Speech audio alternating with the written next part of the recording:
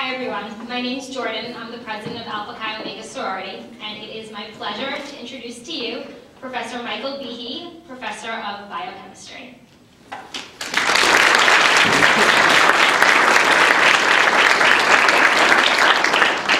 Thanks very much, Jordan. And as she said, I'm a professor of biochemistry, and for a while I was a normal scientist. I started out doing normal scientific things. I was a postdoc at the NIH, working on DNA structure. I did a dissertation on sickle cell disease, and for the first decade or so of my time at Lehigh, I was publishing papers and getting grants like everybody's supposed to. But somewhere along the way, I got a hitch. I hit a bump. And within the past 10 years, the president of the National Academy of Sciences denounced me personally in a letter sent out to all 2,000 members of the National Academy of Sciences. And that's not something you want to happen if you are career-minded. Most scientific societies have condemned my work. And if you look on Lehigh's biology department website, you'll see that they dissociate themselves from me. So why is that the case? It's the case because I changed my mind about a particular scientific theory, Darwin's theory of how life developed on Earth. And that set off all sorts of alarms. So how did I do that?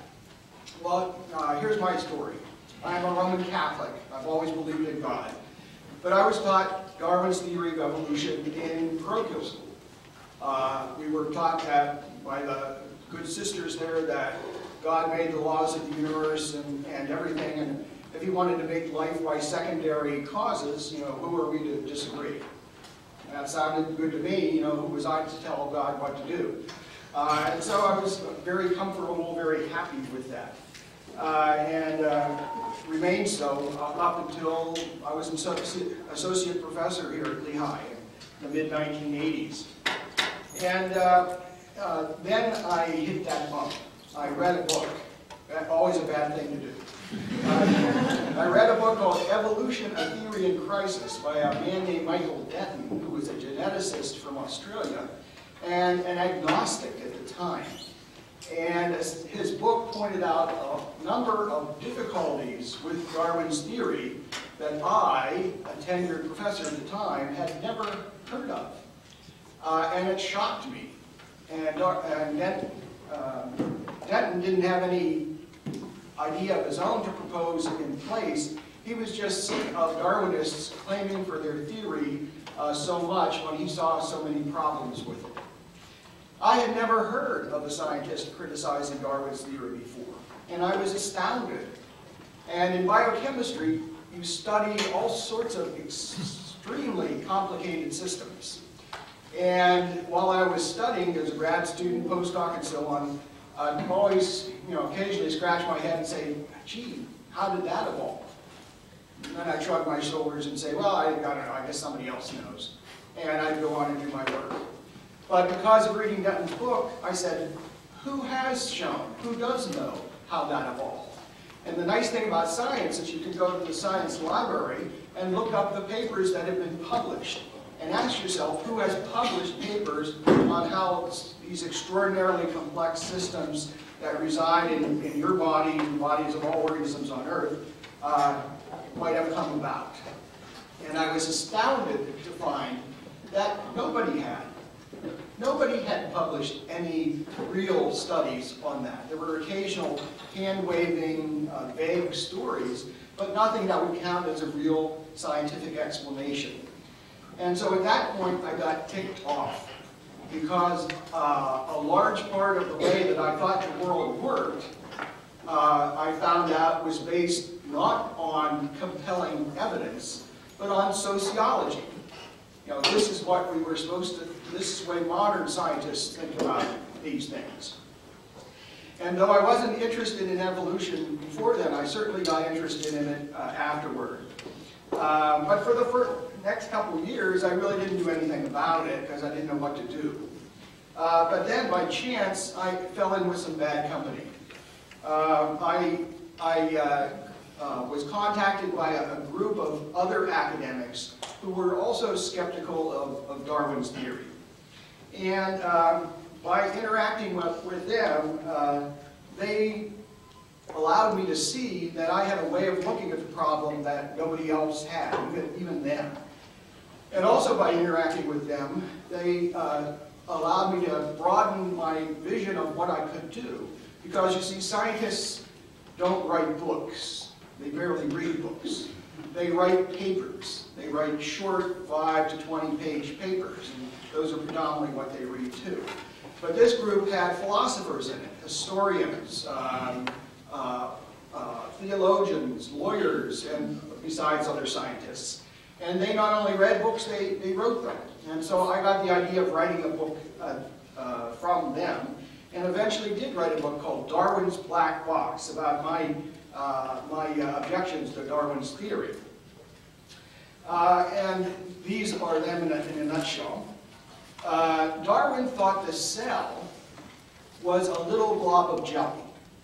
All scientists of his age did. A little blob of simple protoplasm. Not a big deal at all. But in the last 50 to 100 years, science has shown that that is utterly upside down. The cell is perhaps the most sophisticated piece of machinery that exists anywhere in the universe. And when I say machinery, I mean that literally. The cell is chock full of molecular machines, little trucks and buses that go from one place to another in the cell, little signposts that tell the trucks and buses where to turn and so on. Why is this a problem for Darwin's theory? Well, it turns out that Darwin knew that his theory had to be a gradual one. That is, that Darwinian evolution had to work by numerous successive slight modifications of existing materials in the cell, one of which might give a slight advantage to its bearer, and proceed slowly to improve the organism over time. Can I have the first slide, please? But there's a lot of machinery that poorly fits with that mode of explanation. And here's a little machine from our everyday world which shows the problem. And it's a problem I call irreducible complexity. Now, a mousetrap is a machine that catches mice, of course, but it needs a number of parts to work. How could you gradually make something like a mousetrap by something like a Darwinian process? How could you start out with something simple and end up with this by numerous successive slight modifications? You know, would you start with, say, just the wooden platform there and hope to catch mice inefficiently, maybe by tripping them? And then maybe you could add the holding bar, and when the mouse tripped over, it might impale itself on the holding bar, and that would be an improvement. Odds are against that. That probably wouldn't work. So it turns out that this is a simple machine, and the more complex machines get, the more and more difficult they are to explain by gradual means. And the machinery in your body is a whole lot more sophisticated than this. But not only is the mousetrap irreducibly complex, anybody in this room would look at it and immediately know that this is not just a pile of pieces. This is a machine. This was arranged this way. This was designed.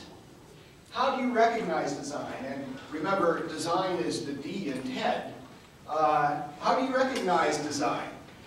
If you look at a dictionary, design is often defined as the purposeful arrangement of parts. And whenever we see parts arranged to fulfill a purpose, we recognize design.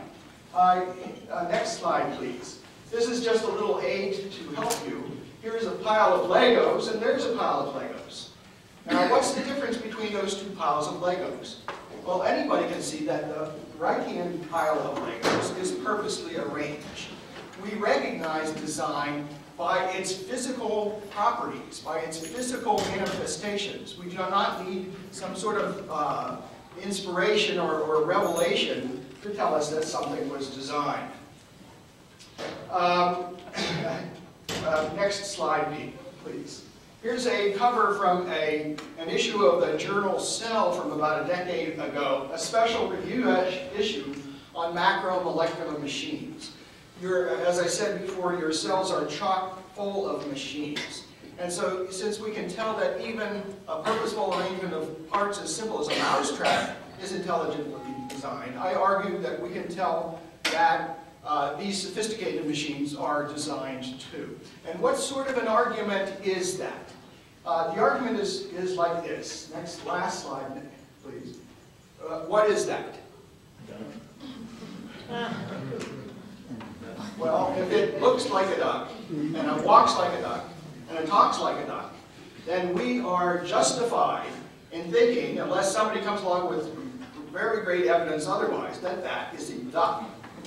And that's kind of a colloquial way of saying, of making an argument that philosophers call an inductive argument.